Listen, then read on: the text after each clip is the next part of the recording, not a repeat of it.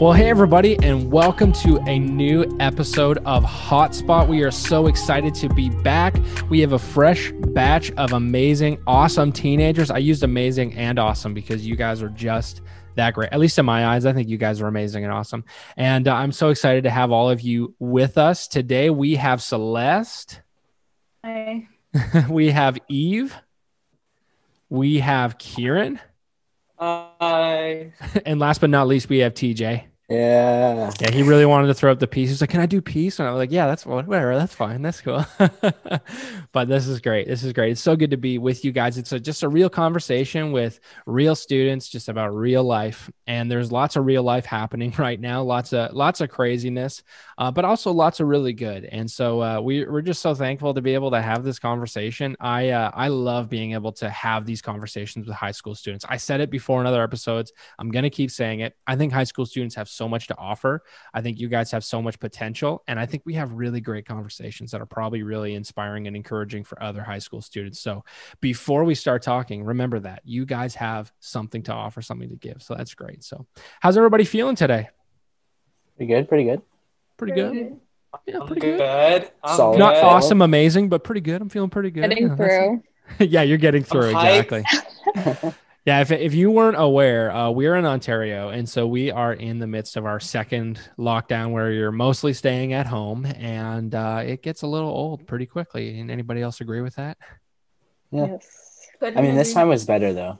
This Yeah, it was. better than Yeah, last I guess time. we're a little more prepared for it. It's also winter, so when So it's we're like, Nobody's inside going outside already. anyway. yeah, you know what I mean. You're like, well, I didn't really want to go out, but you miss friends though, right? Yeah. 100%. That's the worst part. Yeah. So I know that I just have to say this. I just gotta throw it out there. So Eve, you just got a new dog. I did. Yes. Can you tell us a little bit about your new dog? Because this is very exciting. Yes. So this is something that I've wanted for a really, really long time. I've always wanted a pug. And so for Christmas, my dad made me like a little video that was saying on the 29th of November, we would go and pick her up.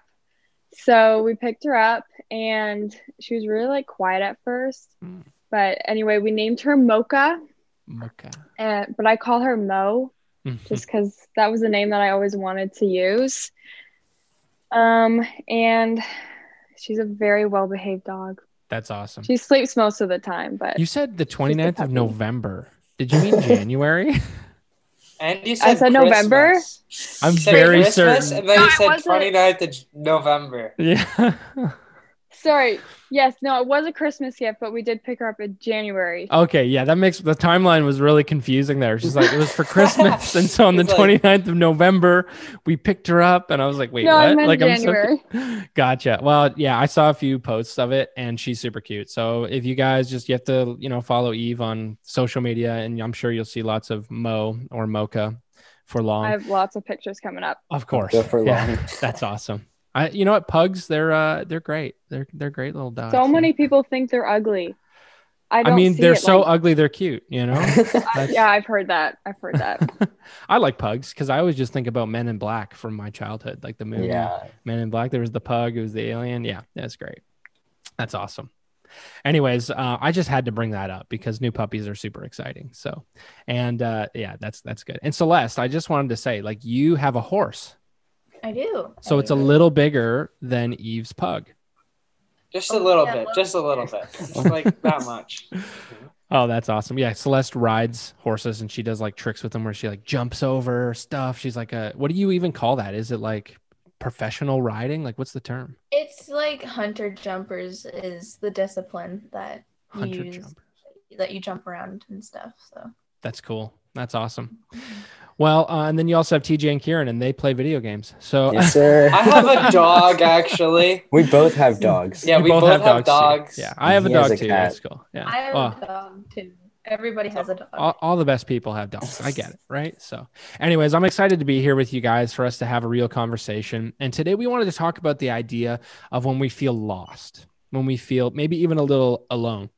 And I think in a season like this that we're in, where we've been in this lockdown, we haven't been at school. I know you guys are starting school. It began this week or next week, but it's just everything's weird, everything's different. And so as you get out of your routine and you're not seeing people the same way that you have in the past, you get a little disconnected, and that can lead to feeling a little lost.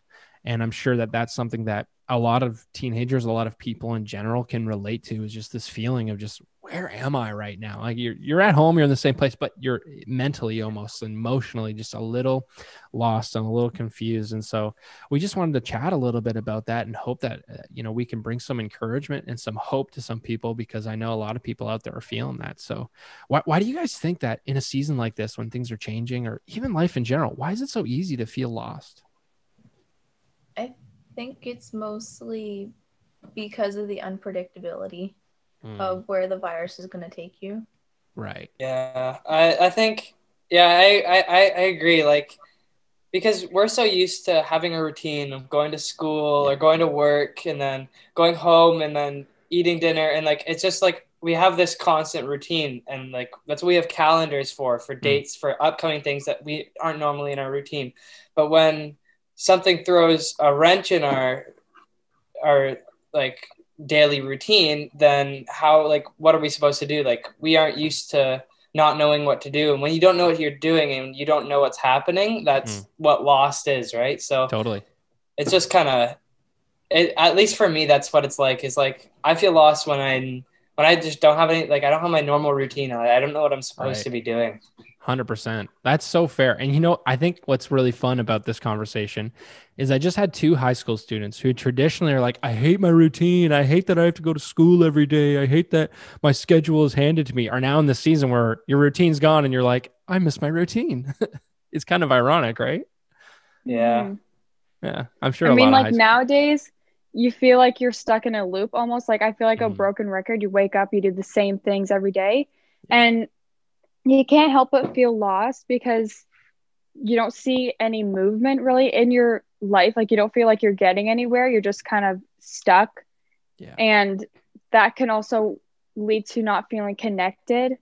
Like, you don't see your friends, and you don't really see where your life is going. Yeah. Like, I don't see any. And then you can also lose, like, what's my purpose? Like, what am I supposed to be doing? Should I be doing something in this time and like taking advantage of it? So yeah, no, that's like so true. For me, like, we had, like, this was like 2020 was probably the first year we bought like a big calendar, and we put it on the fridge, and like my dad started like all the stuff that we were doing like for the first month, and then like he would write all the stuff down like he would do on a calendar. And then for January, it was sick. Like, we did all this stuff that was on the calendar. And then for February, we did all this stuff on the calendar. And then March hit, and we were like, well, the first 13 days was good, but this whole other stuff. And then like another thing is like what Eve said about, we don't know where we're going in life now, because like all of our mind, like I'm sure this isn't just me, but like our minds were set on, okay, well, if this is how we're doing school, I can do this here and I can do this here. And like, that's how we started to plan it. And like, you do everything along the path, and then the path will be right. Like, that's what we've been doing. But because for me, I was going to be playing like football. I would have already had 1 season done of football, and I still haven't played any football. So the path changes, and I mean, you don't have a map. It's like you take a race car driver out of his loop, and then you put him in a stance, and he doesn't know what's going on. Yeah, I think like even now, like even while we're still in COVID, it's the same thing. Like, everyone, like in school, it's like, oh, you get used to this every other day, cohort B, cohort A thing, and then they send you home for a little bit, like a couple weeks, and you're working from home and everything, and then you get used to it and you start getting into that routine, and then they throw you back into school, and it's just this like back and forth kind of thing, and it can really throw you for a loop. Totally. Yeah. It's like, of course you feel a little lost. Your routine is changing every other month, right? And then you're trying to make a new routine and whatever that might be. It's totally fair, and it's a difficult time. And, I do want to say, I think you guys, as much as it may be difficult some days, I'm really proud of all of you. And I think for a lot of our students, a lot of other students out there, you've handled this really well, because this is, I'm so sick of hearing this term, but it's an unprecedented time. And, you get sick of those COVID terms, like in these times of uncertainty, you're like, just stop. Okay. Don't say new normal. I don't want to hear it, but it is unprecedented, and you guys have done really great. And I'm really proud of you guys. And so, so you've all agreed, like, it's so easy to feel lost in this kind of season. So what are some ways that you guys think you can feel grounded? Like, how do you get a foundation? Like, how do you make a season where things are constantly changing around you? How do you get into that place of feeling a little more grounded? What do you do? For me, I know that I'm a person who, this is like, I kind of like to go through the motions, because like I know it's not good, and like it's not, but like the way my life was set up, I was like, one day I was being a water boy for the lightning. Like that was what I was doing at the night. And then like in the daytime, I'm like going through school. And then Sunday was church. We'd jump around, have fun. And so once that all hits the curb, like, then it's like, I have to find my own thing. So for me, like a way to stay grounded would be to like devote myself to actually being a solid Christian, and like actually worshiping. Like, even like the one thing for me, I found that this year, or this COVID year, whatever, I'll still call it that because we're not done that or whatever. So through this COVID year, or whatever, I found that worshiping at home is very, very effective. Like, I would say that it's probably better than at church. I mean, like, not better, but like, no. Different. Okay. Yeah, it's different because like at church, everyone else is doing it. And it's like, this is what we're doing. This is the vibe. Yeah. But when you're at home, you have to like decide, like you have to be like, Yeah. okay, I'm going to do this. Yeah. And even when you're alone at home, that's when you're like, I am going to do this, and I need to do this, especially with reading your Bible. You can hear sermons, you can listen to those. Those are all good. It's just, if you devote yourself to reading your Bible, then it's like just that. No, that's a really cool answer. It's like you're taking the time and the space to make it your own in a way where it's not just something that's like part of my life because, hey, we're going to church, we're going to youth. You're like, I actually have to make this real for myself. So that's a cool answer. The way that you've been able to stay grounded in this time is you say, you know what, I'm gonna get into the Word. I'm gonna spend some time worshiping, not just because everybody else in the room is doing it, and it might be awkward in your room, but kind of pushing past that and saying, I'm not a Christian just because I go to church. It's because I actually believe in God. That's cool. That's a really cool answer. Absolutely. What about some of you other guys? Like, what are some things that help you stay grounded in seasons? Well, like, I think for me, it's like, I'm not a very social person. I'm pretty introverted most times, and like I quiet. And so, when I don't need to hang out with people, like I'm fully okay with that. But I have realized that it's really like I've missed like just talking with people and stuff. And so one thing that I've started doing is just like I'll get on Discord or something and just like get into a call with someone. Yeah. And even if I'm just sitting there talking or like watching a TV show while I'm talking to them, it's just like catching up, and just hanging out.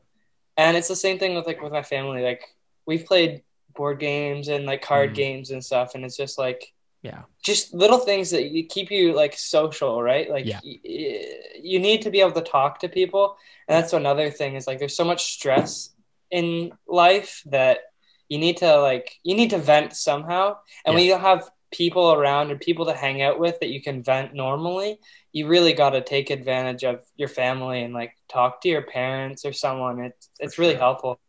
No, that's really great, dude. Like, we need people, and I get it. Like, at the beginning of the first lockdown, I was like, I'm fine. Like, I'm a little introverted.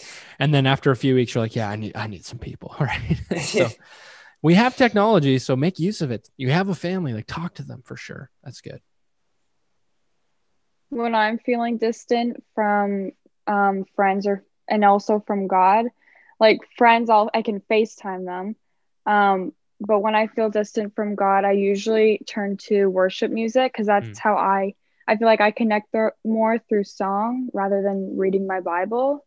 So that's what I'll do. Like, if I feel like I need to vent, I don't really talk to my friends about COVID that much because I find that my family, like I have a big family, like family of 6. It feels like we're just always complaining about COVID. Like that's what every conversation is. Yeah. And sometimes I just want to forget about it and just talk to my friends about just regular stuff. For sure. So I think that's actually really good advice. Being like, don't just call your friend and be like, I'm so tired of this, which is okay to do, but actually call them and be like, let's just talk. Because then you feel real and normal again a little bit, right? And there's a consistency there. I think that's really good advice, like actually having a conversation about something else than just what you miss.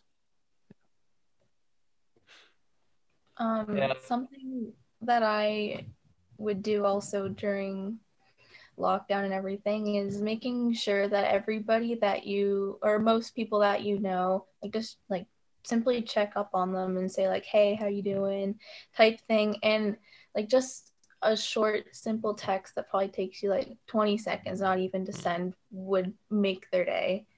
Because people are like, some people do struggle a lot through lockdown with them feeling lonely and stuff because you're restricted to whoever's in your household and stuff. So like I know, like I check up on my grandpa or something because he actually lives by himself. So he doesn't have anybody at all right now, right? So just checking up on people, it helps them and it also helps you knowing that they're doing all right. That's great. I really like that. And I think you're totally right. Like if any of us were to get even just a short text from somebody being like, hey, I'm really thinking about you, how you're doing. Like we know how that would feel. That would be awesome. And that you have the chance to be able to do that for somebody else. And I also love what you said, Celeste, about, hey, it can actually help you. And we don't help others to make ourselves feel better, to help that's not the reason why we do it, but ultimately in doing that, it can be good for you and they're doing okay. And also you feel good about doing it. So why not do it? Because if you can, help somebody else and also help yourself a little bit in that, that's great. Like go for it. I love that. I think that's really, really great. And like in COVID, right? Like it's hard to have a birthday and stuff. Like I just had my birthday, right? And it was in lockdown and I was like completely prepared to like not celebrate, and I was like, it's whatever.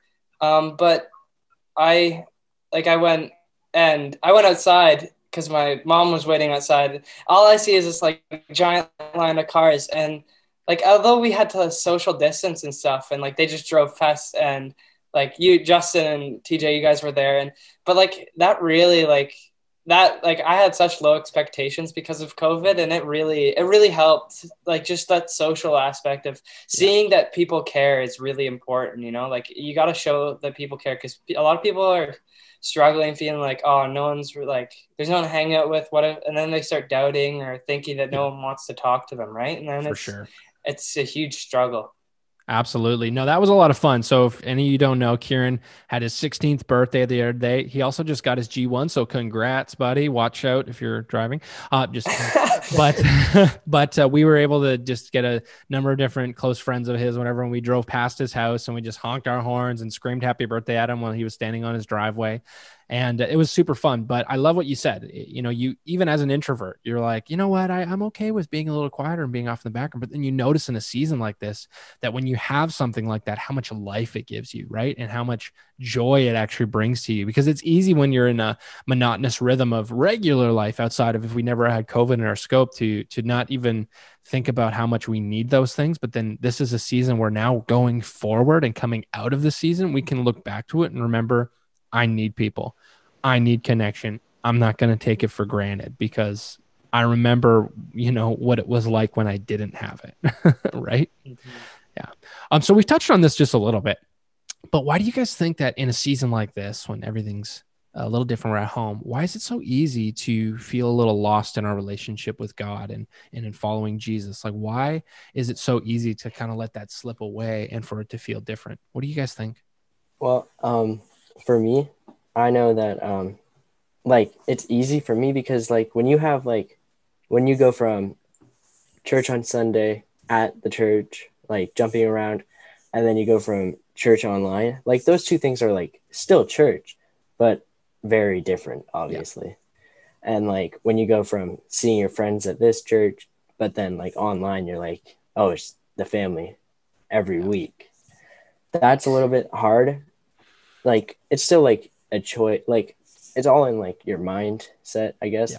Like if you wake up thriving for God, then you're obviously gonna find him. Yeah. But it's easy to do it that way, and all of school. And like if like when you're like, we can like we kind of do this thing where we push the blame on other people, and like so when we're like, God, what the heck, man, like I thought we were good, and then all of this, like the pandemic, and then like not being able to see friends, and like all of this stuff. But then like then you just have to like remember, like this is just like, this is where we have to certify ourselves as hope for other people. Like this is when like other people who are lost and like who are like very lonely at this time, this is where we become the light for them in the darkness. For sure. Routine gets shaken up, and you just have to change the way that we're doing things and looking at things, for sure. I wanted. Sorry. No, you can go. Okay. Just adding a little bit onto what TJ said, it's easy to feel unmotivated in this time, like so easy. And like bringing the difference back from online church and like church, like in the building, it's still the same, yes, but it's very easy to be unmotivated to try your best to listen, or in school, like online school is definitely a challenge for a lot of people too, because like you don't have like the in-person encouragement or just even environment to keep you going. So a lot of people tend to brush things aside. I'll be guilty a couple times, and I'll say like, oh, I'll do this project later. I'll read my Bible plan later, and you just keep pushing everything back because you're just so unmotivated to do everything. And then you're like, that was a month ago. Like what? Yeah, it's crazy. I just think people, it's definitely a challenge for quite a few people to. Motivation for sure. Absolutely. Totally understand. And it's understandable. Like we all get it. People are like, just not feeling the motivation. Like you had different motivations when it was in person. Right. And so I think what it kind of reveals is like, okay, so if I'm not feeling motivated, then what's the reason to do it? Maybe there was something that I had wrong about my walk with God, my relationship with Jesus. Maybe it shouldn't just be about, if I feel motivated today, because I've got caught in that trap where I'm like, I just have to feel motivated to do it. But like any good habit, like anything that's, true or real, it's not just about the motivation, because motivation comes and goes. It has to be about something more. And so we notice this in this season and we go, oh, okay. So it can't just be, I have to feel like it. There has to be, when I don't feel like it, what do I do? Right. I love what you said. Yeah, it's true. We struggle with motivation. Yeah, I agree. I think a huge part is honestly like friends and relationships. Like I can't stress this enough. Like having friends around that like wanted to dig deep into their faith and stuff, and being surrounded by that mindset is such a huge booster, and was a huge booster for me. And like I would have like Chris Cerna would just like, he would just text me and just like see how my week was going and see how I was doing and stuff.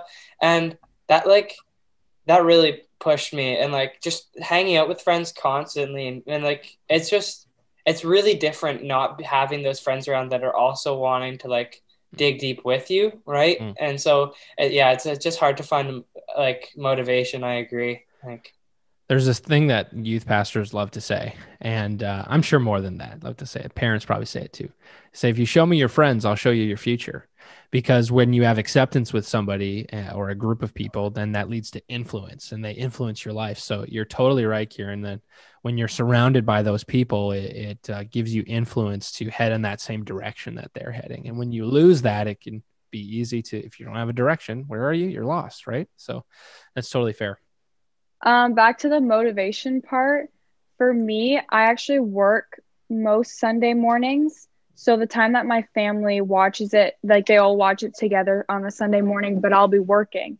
So that means that later on, now I have to watch it on my own time, and I have to set that up and add that to my schedule, write it on a list.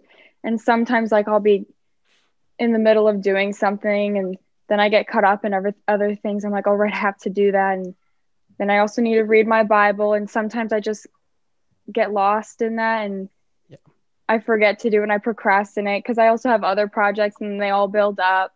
But definitely just something that helps me is just writing it all down and adding it to my schedule of other things.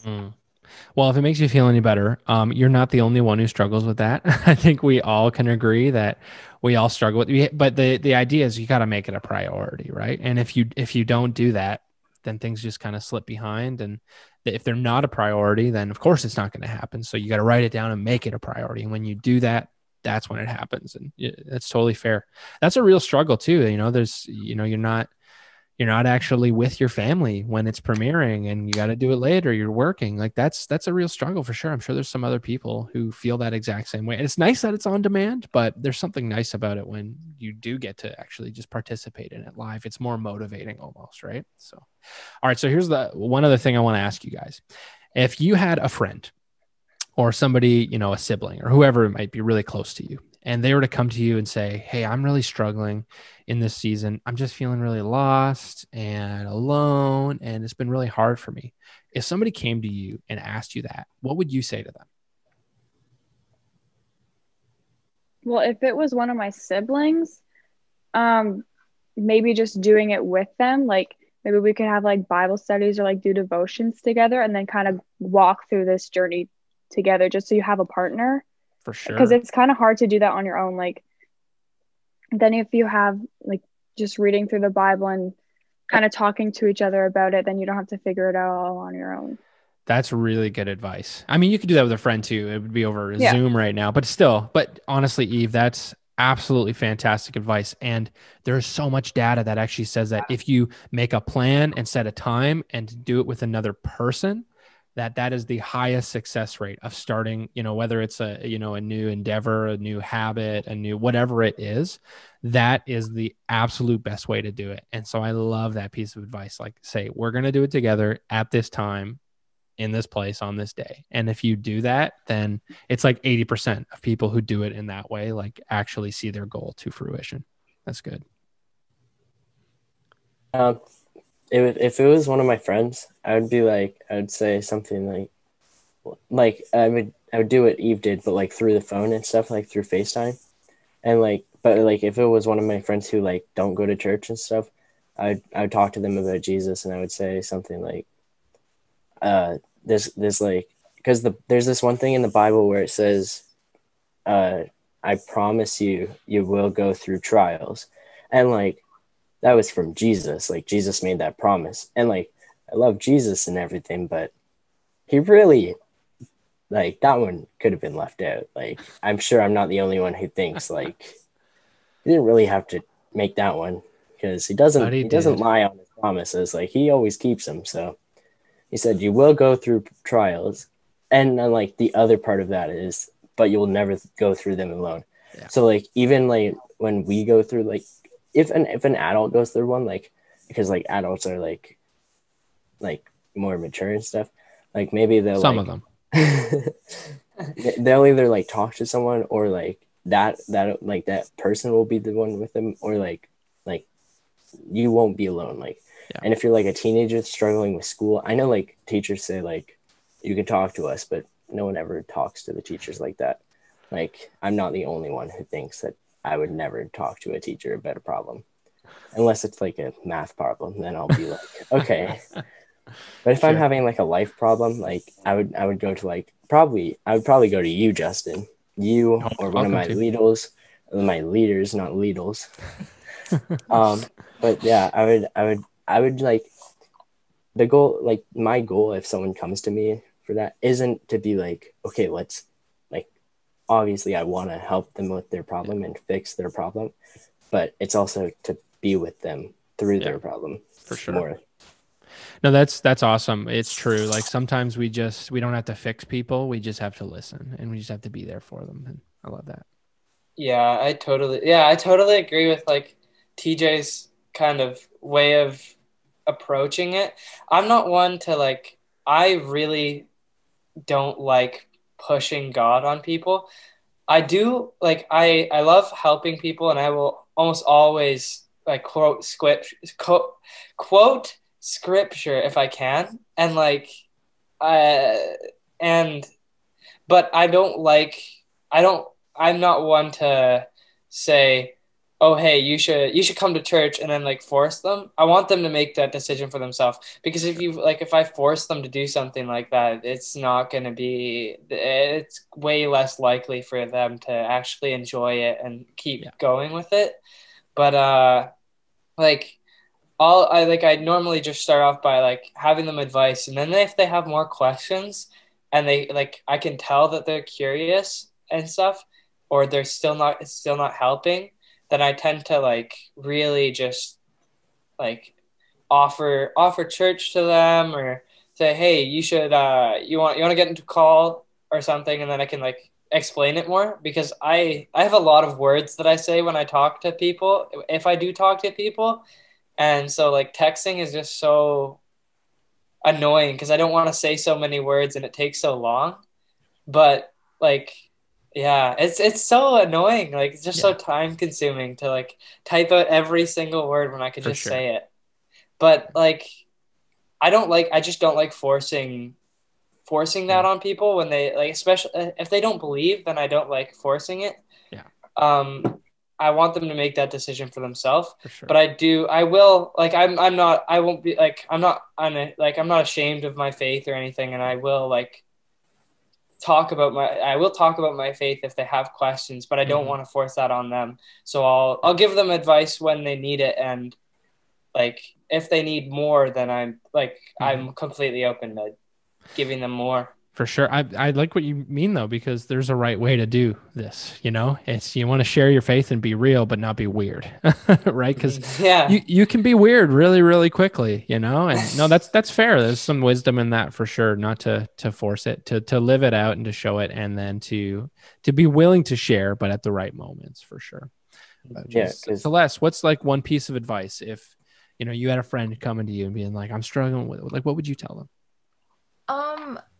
With someone, like, I've had experience with a few of my friends that have struggled with quite a few different things, and the most that you can help them and give them advice for the situation as much as you can, but certain things you can only help with, and it's like some things you can't, like it's out of your reach. That's true. But it's your, I wouldn't say responsibility, but as a friend, it would be great for you to be alongside them and to support them through for whatever they're going through, and help them make decisions to like seek professional help, for instance, or even stuff like that.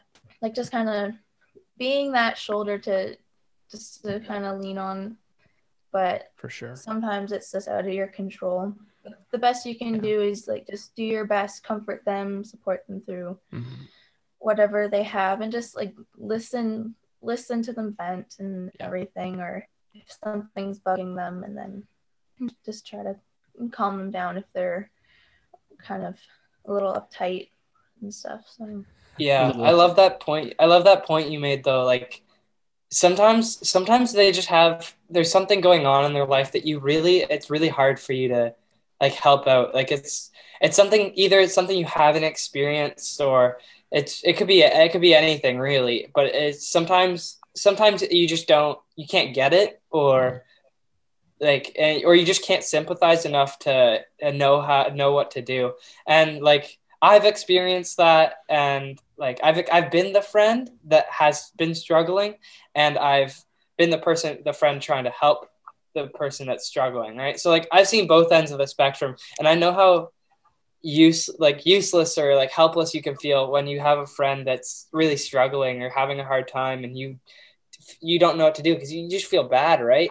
But I completely agree. Like, you just got to be there for them, right? You don't have to like, if they're struggling and stuff, there's only so much you can do if you don't understand, but you can always like be there for them and like just be a friend, right?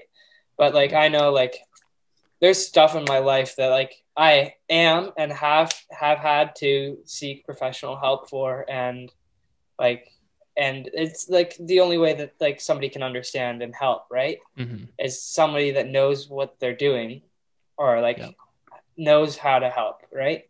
For sure. So you can't take it too hard when like you don't know how to help. Yeah. You just gotta be there for them, but like help them through it, right? For sure. No, I love what you guys are saying, and it's true. Like we're not meant to fix people, you know, but we're meant to be there for them. And it's also maybe the best way you can be a great friend is to say to somebody like, hey, maybe I think you should reach out to somebody else for a little more help in this area. Like that's a true friend would be the type of person to gracefully say that and then help you seek that help. Like that's an excellent way to be an awesome friend for somebody. And if any of you you're listening to this today, you're watching, and maybe you're really struggling with feeling lost and alone and confused, whatever that might be, feel free to reach out to us. Feel free to reach out to a friend or somebody else, a professional. Just get that help. You know, there's absolutely nothing wrong with that. There is no shame in that. We all go through different struggles at different times and at different levels, and there is nothing wrong with admitting, hey, I don't got this on my own. But hey, I wanted to thank you guys. This has been an awesome conversation. I love how real you guys have been. This is, I think it's really, really helpful. And I love hearing what you guys have to say about life and just your honest opinions on the things that you've experienced. And it's just so great to hear that from you guys. I've said it again, and I said it before, and I'll say it again. I have so much faith and belief in high school students and what you guys can do. I think you guys are world changers, and I can't wait to see how you'll be used. And so this has been a great episode of Hotspot. I absolutely love these conversations. They're going to come out every single Friday. And we just can't wait for more to come. It's just so great. Share this if this has been helpful for you. Pass it along to somebody else, and make sure you hit that subscribe button so that you don't miss anything. This has been awesome. Great seeing you guys. We'll see you next week. Take care.